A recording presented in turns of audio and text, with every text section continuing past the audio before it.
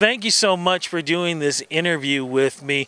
This is really something different and something really exciting, especially because in this country too, the game of soccer is something that's really up there. Fans really enjoy this. So I got to ask you how you came up with this idea for a series like this. Fantastic. My two fellow co-creators, Riley Adams and Adrian Wills, and I knew that we wanted to set a show in the world of competitive sports one step from the pros.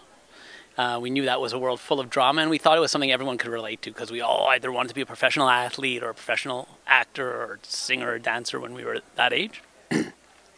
And we put our minds to which sport we wanted to focus on. And we thought that soccer offered two huge things. One, the fastest growing sport in the country. Millions of Canadians play soccer. More kids under 20 play soccer than any other sport. And probably more importantly, we loved that a soccer pitch anywhere in this country will reflect the diversity of this country. And so it was a great lens through which to tell stories of Canadians. Well, putting this all together, though, this must have been pretty incredible. Where is it actually being filmed, and how did you guys put this whole thing together? We filmed it mostly in Montreal at a fantastic facility that's devoted to soccer, built by the City of Montreal. We filmed a lot there. We also filmed in a place that's disguised as the Ivory Coast, but it's really Dominican Republic. And Emmanuel got to go there, and Kenneth got to go there, but Stephanie and I had to stay home. Well, look, my friend, I know you and I go back ways, and you did tell me about the show that was happening.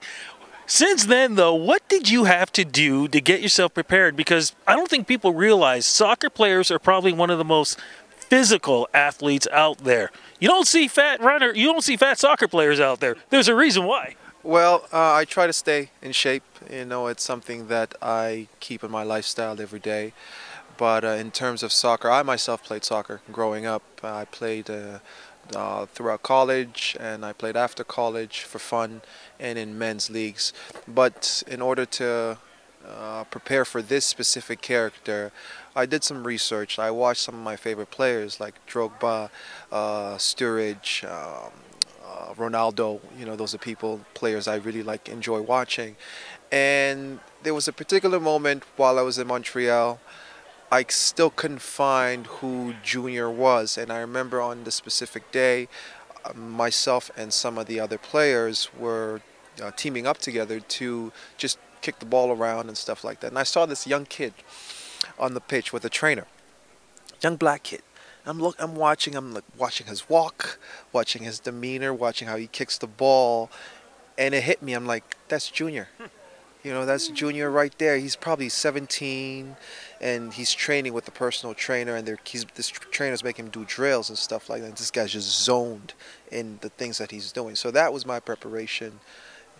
Please tell me you tried the Pele kick. You'll have to watch the show. Well, with your character, though, how did you prepare for yours, and how does your character fit into this whole story? So Christy is an Olympic medalist in soccer. She's sort of a hero in the soccer world, and she comes along and becomes the assistant coach of this under-21 men's team. And she's mostly brought on for PR reasons, little does she know. But she is taking on this new role as a coach, first female coach in the MLS, and it's a huge thing for her because she's been at the top. She's been, used to winning, and she feels on the top of her game. And then now she's sort of at the bottom and she feels like she has to prove herself coming into this new world that she's definitely not familiar with, and the whole coaching thing, which is new for her.